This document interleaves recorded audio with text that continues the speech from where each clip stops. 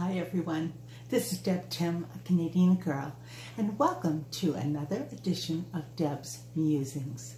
Today I want to share a memory with you. It's my own Christmas story, so please stay tuned.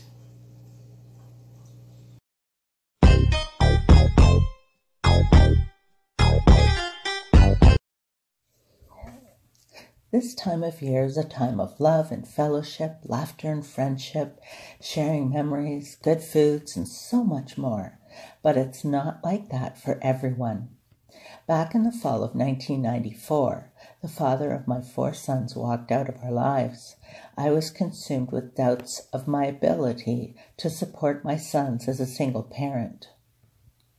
I was so stressed with the struggle of paying bills, deciding which bills I could let slide for a month and which had to be paid immediately.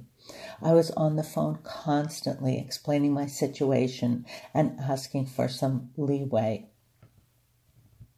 As Christmas approached, I worried about how we would get through the season, barely making ends meet as it was.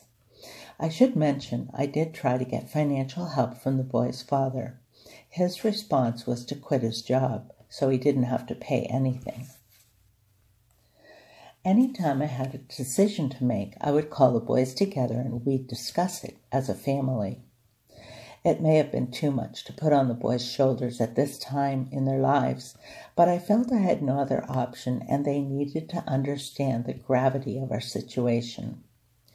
This was a couple weeks before Christmas, but I desperately needed to talk to the boys. How was I going to tell them I just couldn't afford the extra mouth to feed in their adored dog Max? The boys discussed this. There were tears, but the 2 older boys, being in their early teens, decided they would find Max a suitable home. They found a wonderful farm outside of town that wanted Max. Each day was stressful, constantly worrying about how we would make ends meet over Christmas. Coming home from work, I found a large box on the front porch. The note attached said, "A gift of love." I opened the box and there sat a huge frozen turkey.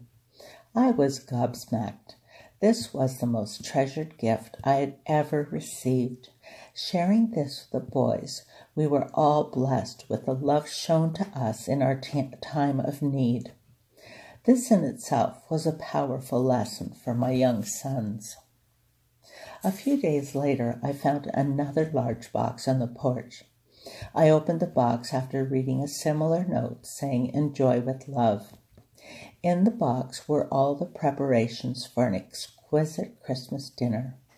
I just sat on the porch and let the tears flow. My heart was filling with such joy and thankfulness it overwhelmed me. I was even finding it hard to breathe. These were incredible gifts that would make our Christmas perfect. But in the shadow of such joy, I still worried about making my payments. The week before Christmas, I went to the bank trying to get my deposits and payouts to jive. Something just wasn't right. I had more money in my account than I should have had. That was a worry, thinking I forgot to pay someone. Asking the teller to make a printout of my account so I could look closer. On the printout, there was a notation that simply said "Gift of Love," and beside that, a $400 deposit had been made into my account anonymously. I just stood there in the middle of the bank and wept. The bank manager invited me into her office. We talked and I told her of how my week had been filled with blessing after blessing. She smiled and handed me an envelope. I gave her a questioning look, opening up the envelope, only to find it full of cash. Again, I was so overwhelmed, the tears came. The manager explained to me that each Christmas the office takes up a collection and then decides where they think it would be best used. My name came up. There was $247 in cash collected and gifted to me. Even though this was a difficult time for me and my sons, It was the most memorable, love-filled, awe-inspiring experience I have ever gone through. Having come through that time, I have many times since been able to pay it forward. Sometimes we find ourselves on different ends of this scenario. It's a wonderful lesson in love. Nothing can bless you deeper or more profoundly than helping someone who really needs it. This is something we need to make a part of us on a daily basis. So until next time, this is Deb'S signing out. Thanks so much for watching. I hope you're having a great day and share some love out there. And I'll talk to you soon. Bye.